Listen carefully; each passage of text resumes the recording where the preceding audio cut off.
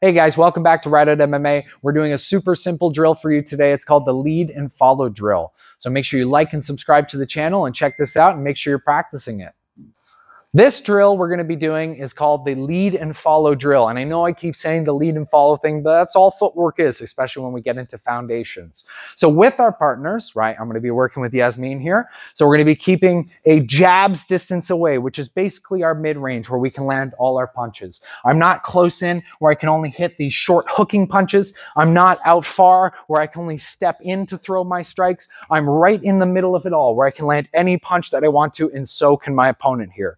So as simple as it sounds, any direction that I'm going to be going, Yazzy's going to be following me. So if I move this way, right to my lead side, she's going to step to her rear and match me perfectly. If I go backwards, she's going to follow me. If I go to my rear side, again, she's following me. If I try to push her back, right, she matches that footwork, and we maintain this range the entire time. And you can make this a little bit more challenging, but just to start, especially for beginners, or even if you just want to warm up and kind of have your footwork perfectly on point for the rest of the session, you got to be really working with your opponent and make sure every step is perfect.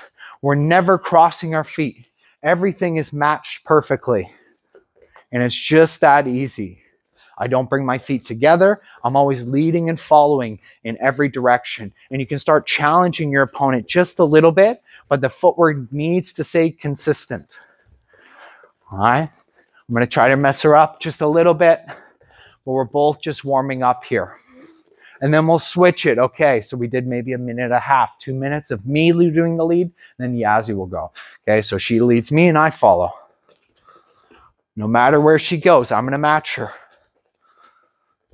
And she make it a little bit more dynamic, sort of working around me. And all I'm going to do is keep that mid-range and stay right in front of her the entire time. And this is really important to know for our offense and for our defense, because anytime our opponents are moving their feet, we got to move ours too, or we're going to be left in the dust. All right, they're going to be setting up attacks on us. And once you know a little bit more advanced footwork, you can work that in as well, right? Your pivots.